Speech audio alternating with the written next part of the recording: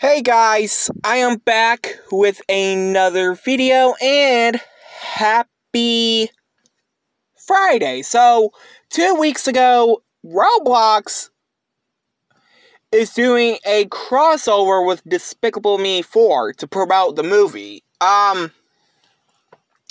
Yes, I know Despicable Me 4 won't be released in theaters till July 3rd. 2 more weeks away. But this event is happening right now. It's been happening since like 2 weeks ago from today, and it will end some point by the 1st of August. Just letting you guys know, this is the 21st of June. We got like 2 more weeks. I don't know why I say week, because we got like 1 more week till the end of June. But yeah.